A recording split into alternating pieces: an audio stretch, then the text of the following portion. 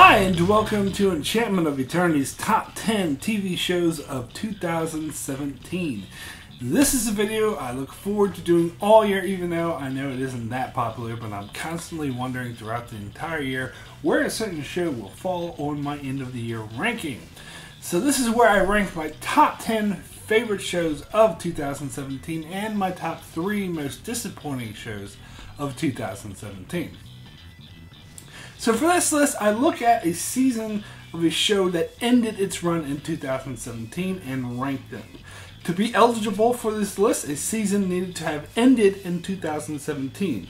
Most shows like Netflix shows, Mr. Robot, Better Call Saul, Black Sails, and shows like that had their entire run season in 2017, and they of course are eligible. But where it gets a bit tricky is shows like The Walking Dead and Vikings, which seasons are split over several calendar years.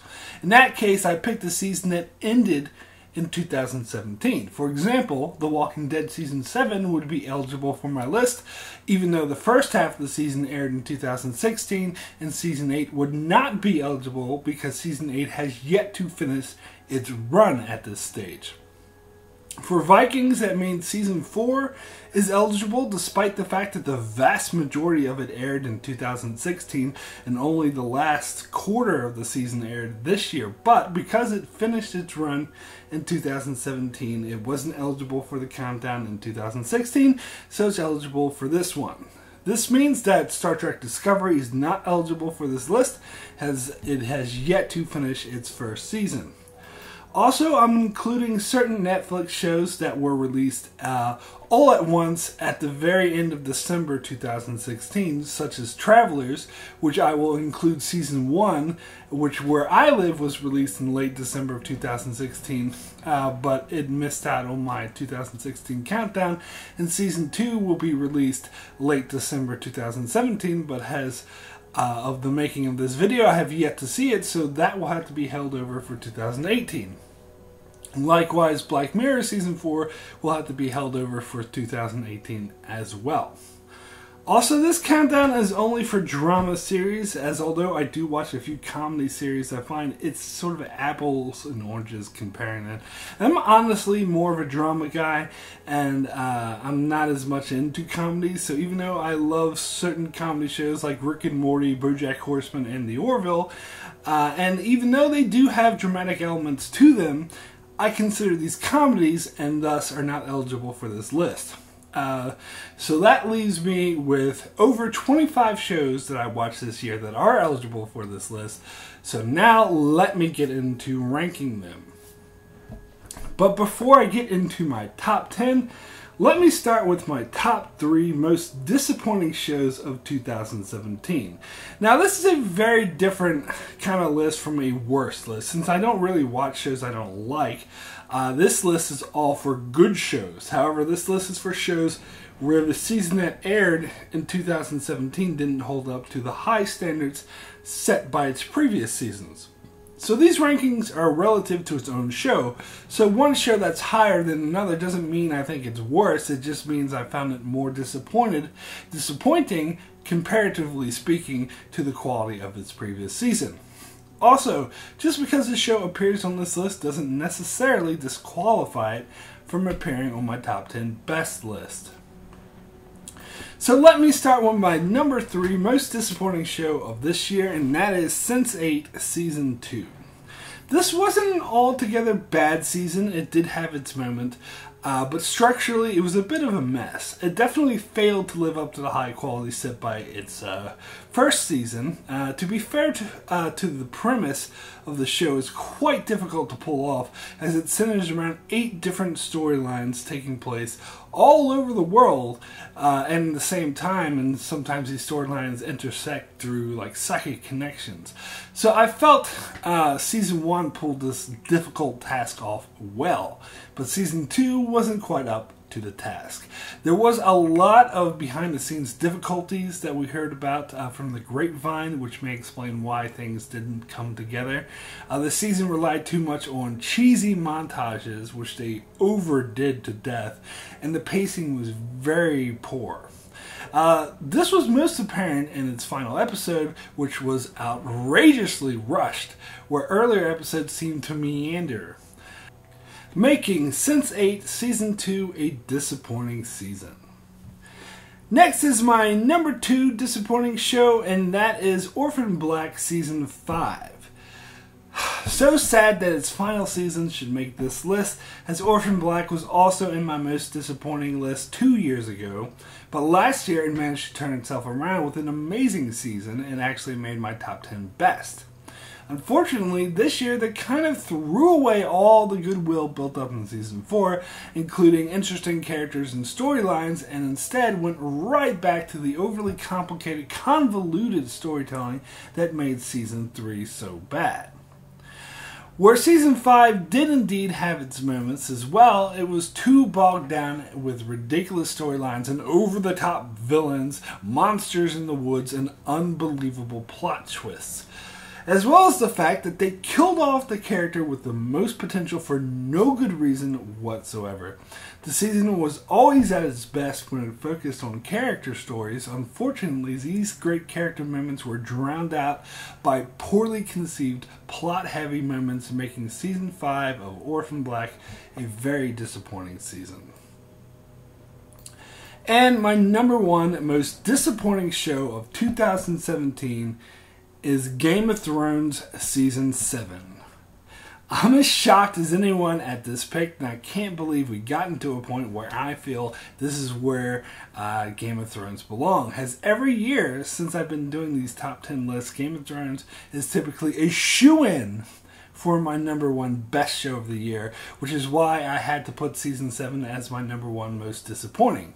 Despite the fact that I don't think that this season was as bad as the previous 2 entries on this list, this show had a lot further to fall since its previous seasons were just so amazing.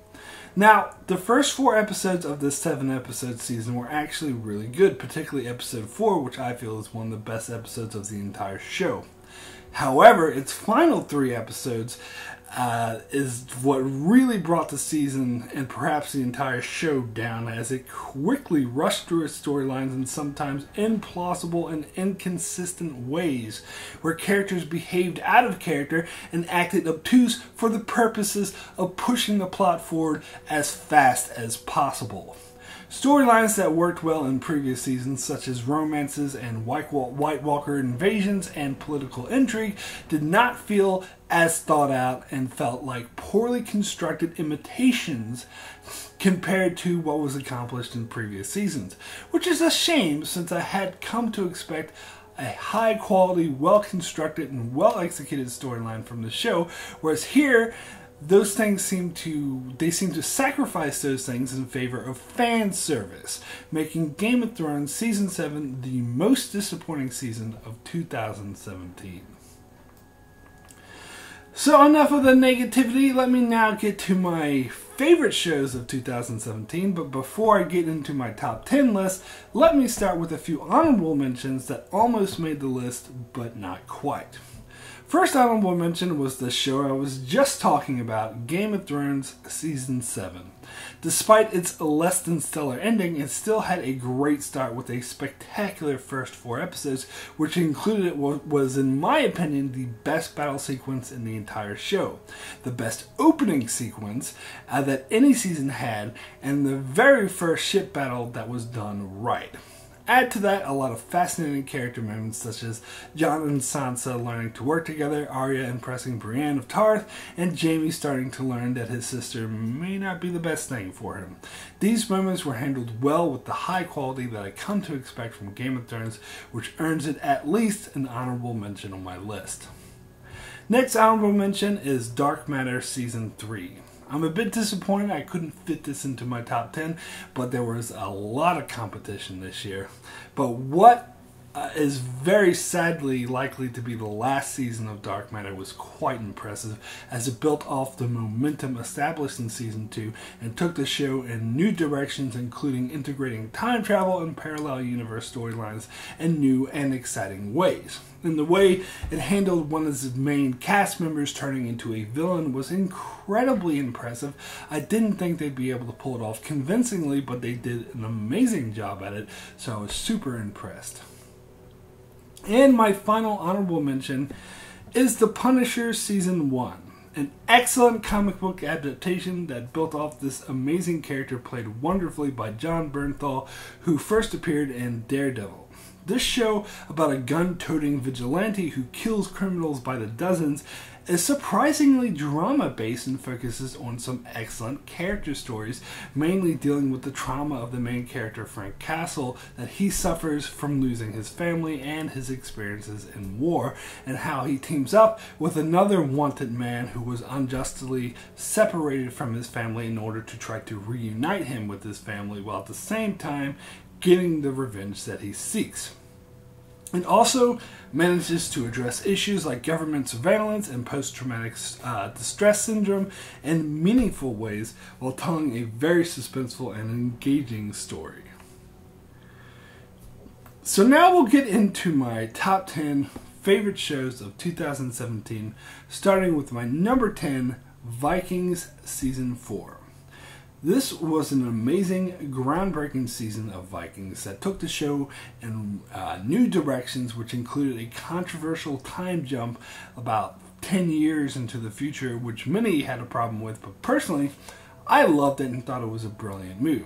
Although I will say the second half of the season, which is practically a different season, as it aired like 8 months after the first half of the season, was definitely better than the first half of the season, and the season might have ranked higher if I was just judging it by its second half and not its first half, because I thought the second half was absolutely brilliant.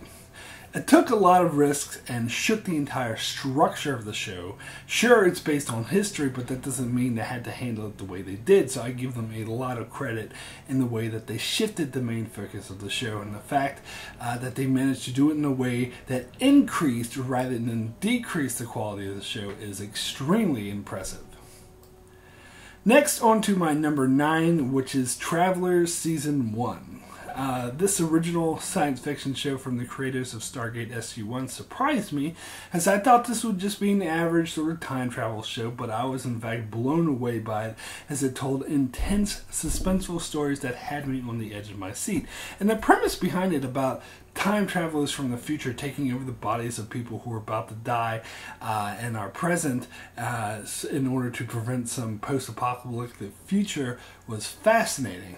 But more than that, the show had a cast of interesting and fully fleshed out characters which were fascinating to explore, particularly towards the end of the season, where the characters had to reconcile their connection to the relationship they formed in their new lives to their time travel missions. And on top of that, the show asks some hard questions and really toys with the moral dilemmas involved with time travel, and also leads to mind-bending situations where time has been tampered with so much you're not sure what is real anymore. Ultimately, an original and fascinating new sci-fi series.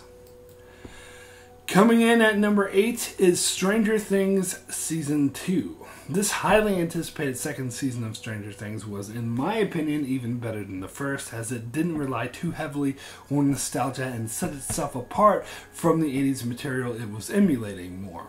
And more than that, unlike its first season, it didn't fizzle out at the end. In fact, it got even stronger as the season went, leading to a spectacular ending that was more than satisfying. And this episode went even deeper into character exploration, fleshing out each of the characters even more, as Dustin had an interesting plot involving a strange pet creature. Lucas developed a relationship with an interesting new character. Mike was dealing with the loss of Eleven, and Will was being possessed by an alien creature. And of course, most interesting of all was Eleven's backstory, which was explored in fascinating directions as she formed a daughter-father relationship with Jim Hopper and explored her own past, finding finding out about her mother and long-lost sister. And these explorations were done extremely well, overall making this an exceptional season. Coming in at number 7 is 13 Reasons Why Season 1. This show really surprised me, as I thought it would be a typical cheesy high school drama, but the realism depicted in the show was really striking, and one of the first teenage dramas to remind me of what it was actually like to be in high school, rather than feeling like a bunch of business execs' lame attempt to appeal to teenagers or a glamorized, funkified version of high school. This show reminded me of some of my favorite high school dramas like Pump Up the Volume, that focuses more on how much it sucks to be a teenager, and moreover explores relevant issues like suicide, internet bullying, and sexual assault in delicate and yet meaningful and powerful ways, calling attention to what victims suffer through. But more than that, it tells some powerful character stories with a large cast of fully fleshed out characters whom you can really relate to and want to see how their stories unfold, all told over the backdrop of an entire high school affected by a suicide. It was a wonderful, acted, beautifully told story, making it one of the best shows of 2017. So next on to my number 6, which is Narcos Season 3. Narcos has remained consistent in its excellence even in Season 3, which took a sharp turn in its narrative focus, as instead of focusing on one crime lord, it focused on a whole group of them. But the way it does it is absolutely fantastic, and it totally lives up to the high bar set by its previous seasons. Season 3 has more of an ensemble cast feel to it than previous seasons, and I think it really works to the benefit of the show as we focus on some fascinating characters, including a security consultant who works for the Narcos and how this will negatively affect his life. It's the personal stories like these that really make this season shine, although the powerful suspense stories of the DEA trying to nail the almost untouchable Narcos remain just as engaging as ever. So we come now to my top 5, the best of the best. 2017 certainly was a great year for TV shows, so it was hard to narrow it down to 5 best, but these are, in my opinion, the most spectacular shows out of a great year. So we'll start with my number 5, Black Sails Season 4. This final season of Black Sails decided to go out on an incredibly high note, with each and every episode of the season being powerful, thought-provoking, engaging, and most of all, dark.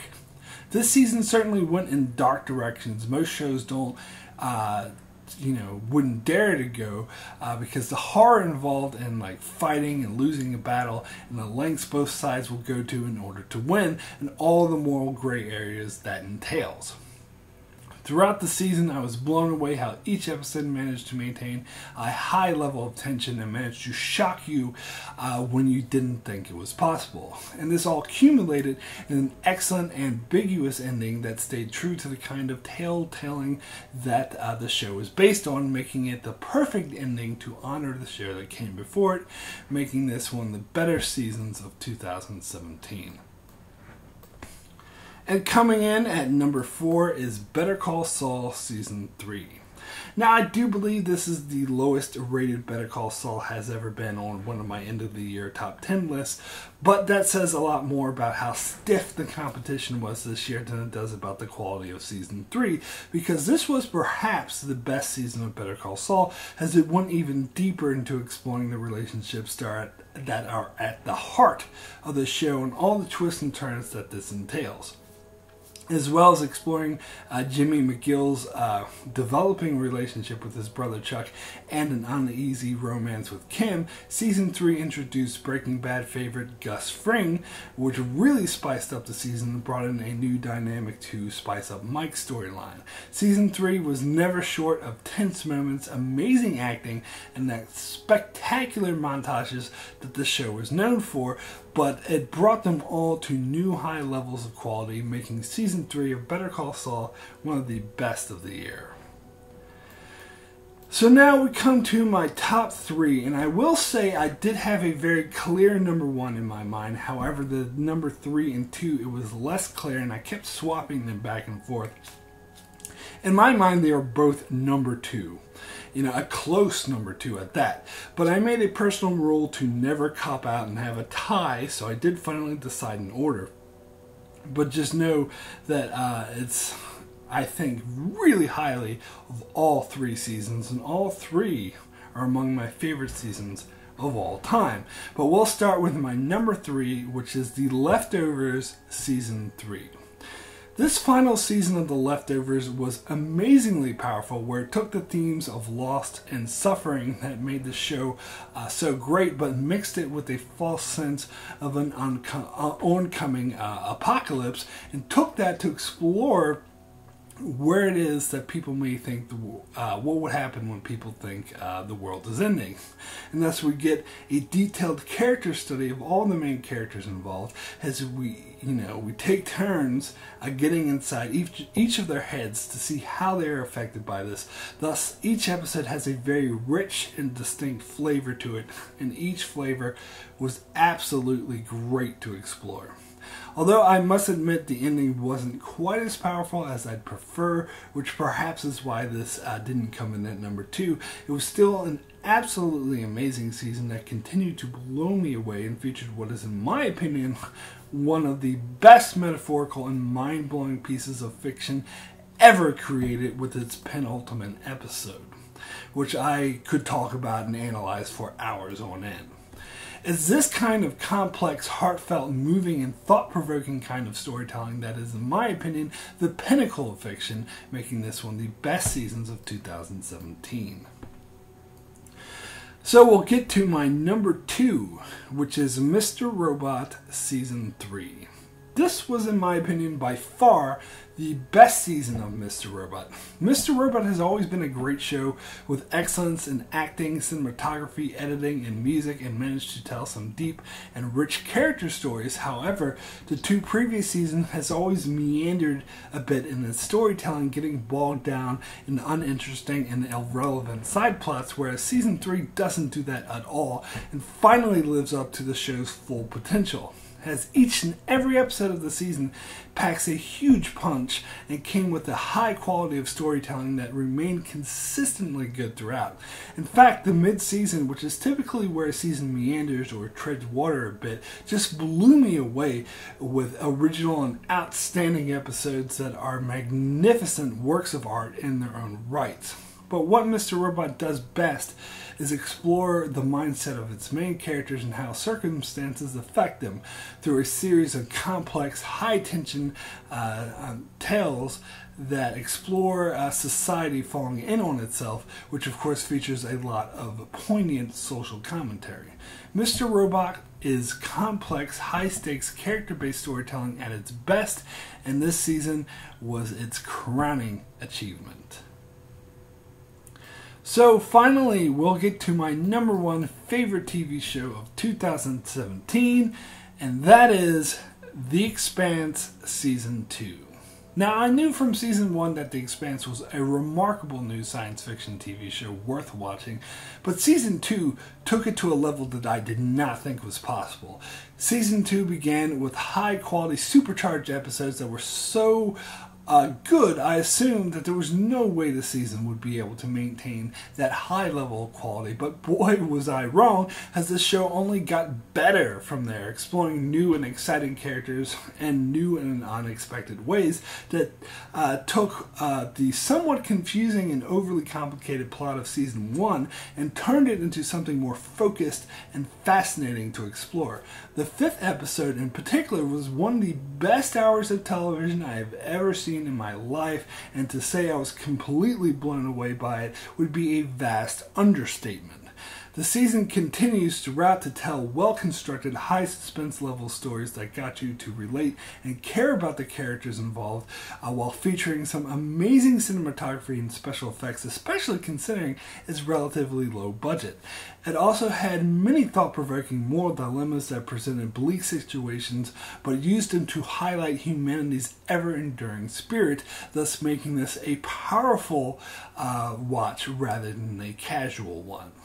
The Expanse Season 2 is, in my opinion, an achievement in television and the high-quality storytelling that can be told, and perhaps one of my top 3 favorite seasons of television of all time. So it most certainly is my #1 favorite show of 2017. So that's it for my top 10 favorite shows of 2017. Be sure to check out my channel this week as I continue my end of the year celebration with my top 20 favorite episodes of 2017, my top 10 favorite movies of 2017, and my own personal awards for 2017. Also be sure to check out my channel in the coming new year as I review many shows that are mentioned on this list, and as always continue my coverage of Star Trek. So be sure to subscribe so you can keep up with all of that. And thanks a lot for watching.